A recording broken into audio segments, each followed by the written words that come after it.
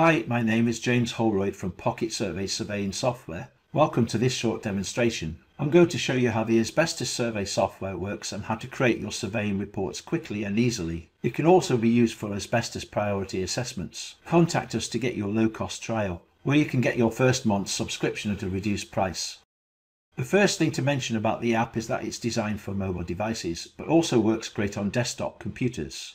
There's only one interface to learn, which looks the same on all devices. So you can use it on Apple or Android, tablets and phones, as well as desktop computers, such as Windows, Mac and Chrome. So on the buildings list, I tap into the record and you'll see the front page photo. And then there are some buttons. You can add asbestos items, copy the building, and create the PDF asbestos report. And then open the generated asbestos report. There's also a valuable samples report that you can send to your lab along with your asbestos samples, and as we scroll down you'll see the building address and the clients. Now the clients feature can be turned off in the app setup. Then we have the inspection details, the inspector, inspection date, inspection time, the type of survey. We cover all the types including management, demolition, sampling, re-inspections, etc. There are some comments. And you've got the inspection status, which you can change between scheduled, started, pending and completed, and also the optional quality checker. Then you've got some building details such as the description, the tone, H-band, building construction, samples lab, and most importantly the list of suspect items, non-asbestos areas, exclusions and so on. If you click the view button you'll see all the items in a long list.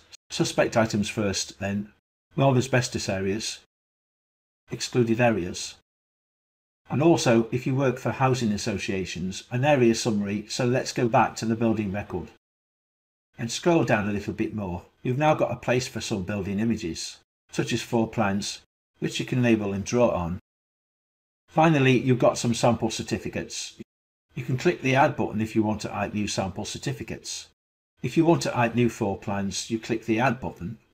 If you want to add new items, you click the add button at the bottom of the list. If you want to edit the building record, you can click edit. So let's scroll back up to the top to create the report. Once you've done your survey, you click the create report button, and then after about 30 seconds, extra buttons will appear here, and you can then open the report as a PDF. And also there's a samples report for your lab. We'll look at that later. Let's look at a typical asbestos report in more detail. The front page is branded with your logo and your address. Then you've got your front photo of the building, plus an optional trade logo. Then you get an automatic table of contents, which is all hyperlinked, so you can jump to the different sections quickly. The report contains quite a lot of detailed information, all created at a click of a button. Some sections are optional and can be turned off in the app setup. The important executive summary shows identified and presumed asbestos items in priority order. Then you've got an introduction page. Now all these phrases can be edited within the app. The inspection method section will have different boilerplate text depending on what type of survey you did. The overview section of the report shows inspection details, building details, and optional client details. Now, if you've been asked to do area summaries by your client, you can capture a lot of general information about the building, room by room. There's a useful summary of asbestos findings. All of this is calculated for you. Then for each asbestos element and relevant areas in the building, we show detailed information. This information covers item and location, description, sample details and free format notes. You can have up to 2 photos for each asbestos item. Each asbestos item is shown in a similar format. There's a section for any excluded areas. Then a section for non-asbestos items or non-asbestos areas. Your clients will love the report format. You have an asbestos register organised by fibre release score. There's a page explaining any recommendations to your client and a detailed explanation of the actions they should take. Even though you can include sample certificates in your report, it's also useful to present lab results in a neat little table. The asbestos assessment algorithm is explained in detail. There's a user-definable scope of inspection page. The quality assurance statement will show the inspector's signature, and if you've chosen to use quality checkers, their details as well. At the end you have your floor plans and any sample certificates you've included in your report. If you want to save your PDF report, tap the download button to save it to your storage area. Let's close the PDF report and get back to the app. We can return to the buildings list by tapping the buildings icon at the bottom left. So let's start a new asbestos survey to see how easy it is. Tap the Add button at the bottom right of the buildings list screen. you'll see a scrollable form with several fields to fill in. Most of these will be user configurable menus to speed up data entry. First, you can choose a client, or if you want to, add a new one. Let's add a new client organization. Type my client, then tap use. Then you can either add a client contact name or pick an existing one. You can store other information about your client, which is helpful if you want to contact your clients on site, and so you have a little client database. Then we can choose the inspector. You can have different classes of inspectors, like more powerful administrators. You can also have a client login where a client can access their reports via a client portal. Choose an inspection date and an inspection time, and then add some inspection notes if you want to. The inspection status menu helps you track the workflow of your reports. We use a color-coded pipeline approach where you go from schedule through to completed work. Remember, you can add this information on site or do it in the office if you prefer. Now let's add some building details. Adding addresses is easy since Google will search for the address if you start typing it in. You can import addresses in bulk using the import feature within the app. The building name is used to identify different buildings at the same address. You can enter an optional short description of the building. It's a good idea to allocate the report to a town, especially if you work nationwide. Enter other building details as required, such as building age band and building construction. Your reports will look much better with photos, and PocketSurvey makes this easy for you. So let's take a building photo. I'm going to choose one that I've already taken because I'm using a desktop computer, but you would normally snap this on site directly from your mobile camera. That's the photo added to the front page of your report. You use a similar approach when taking asbestos item photos. Notice you can choose which laboratory to use for your sample results. Then choose Save. You'll notice it's prompting us to choose which inspection type to use since it's a mandatory field. Choose an appropriate inspection type. Then Save to add your report to the buildings list. Now we've set up the first part of the report. We can now inspect the asbestos items in the building and enter information into the survey report. So we'll tap into the building record to view it, and you'll see the information we've entered so far. We tap the Add Item button at the top to load the scrollable data entry form to enter details about an asbestos item. So you should choose a particular floor or external area, and then optionally you can specify a room if required. You can tailor the list of locations to suit your needs in the app setup.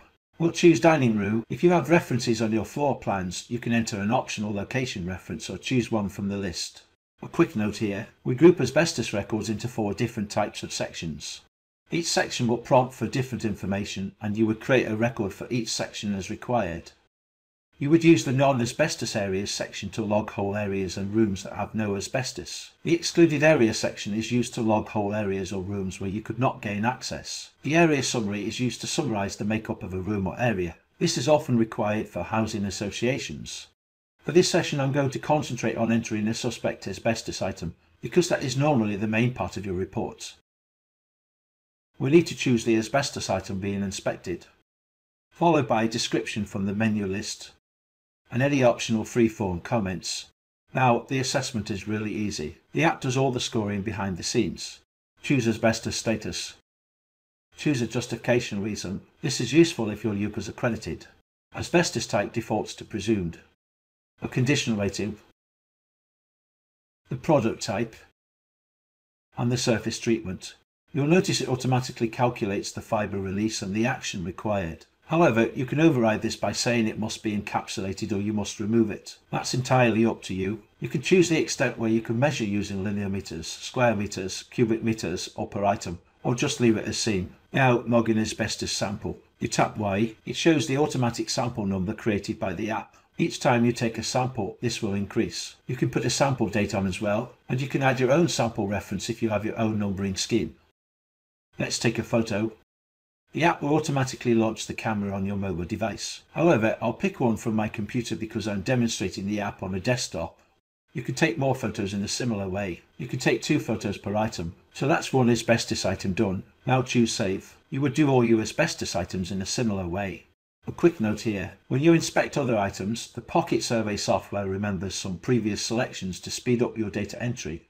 Once you've inspected all the asbestos items in your building, you can now create your PDF report. You tap into the building record and choose the more prominent Create Report button. You will be prompted to confirm. It takes about 30 seconds while the software generates the report in the background. You can continue to work on other inspections while you are waiting. The Open Report button will appear when your report is ready. So far we've covered the essential aspects of creating an asbestos survey report. As you've seen, it's quick and easy to do and produces a fantastic client report. But there's lots more to the software. For example, if your client wants a priority assessment, you can use the priority assessment feature. We make applying sample results super easy.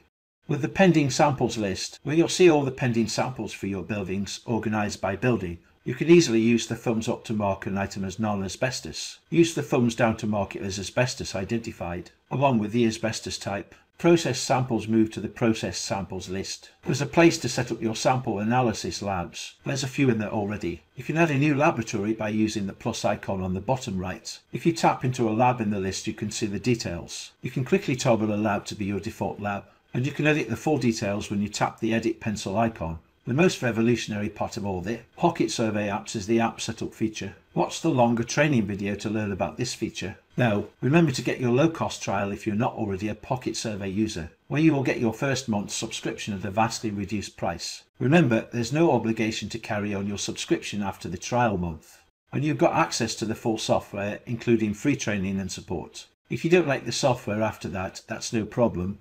Just let us know and we won't bill you, and you can continue your search for a digital solution for your asbestos surveys. Thank you very much for watching. If you want to learn more about any of our PocketSurvey apps, please visit our website PocketSurvey.com, where you'll see lots of information about all our building and inspection software. So that's the PocketSurvey asbestos survey software in a nutshell. I hope you enjoyed this demonstration. Bye for now and see you soon.